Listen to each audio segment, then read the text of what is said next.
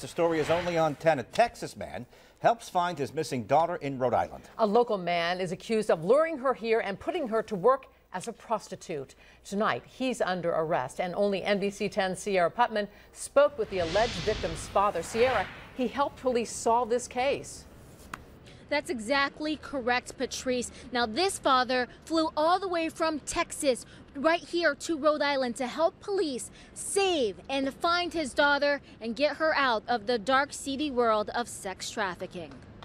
Well, my daughter was enticed by an older man online to come up here. You know, it turned into a bad situation. And that's what happened to Brad's 17-year-old daughter. NBC 10 met up with him outside the Providence Police Department Friday on his way to talk to detectives. The Texas dad tracked her down to Rhode Island after the teen ran off to meet up with this man, 34-year-old DeJuan Harris of Providence. Harris spent months trying to lure the teen via the internet. Fearing the worst, Brad started a GoFundMe account and raised more than $1,000. And I just felt like I needed to be diligent. I had the backing of everyone at home. They said, whatever it takes, bring her home.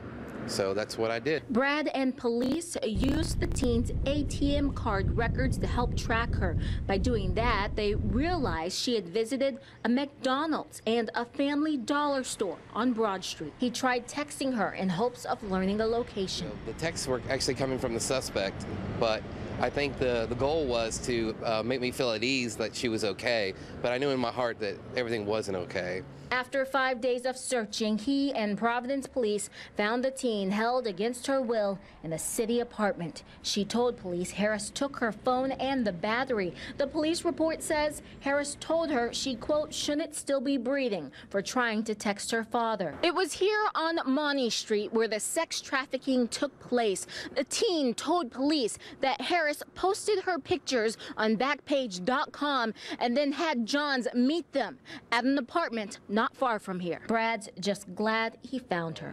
When you saw her, I was shocked at first. It was surreal. It was a surreal moment. We made the eye contact, like, yeah, this is over. This is happening. We're okay now. Being on the streets, I mean, it might sound like a exciting thing, but it's just a serious place not for kids. The message to parents is, you know what? You have the right to interfere in your kid's private life. You have the right to save their life, basically.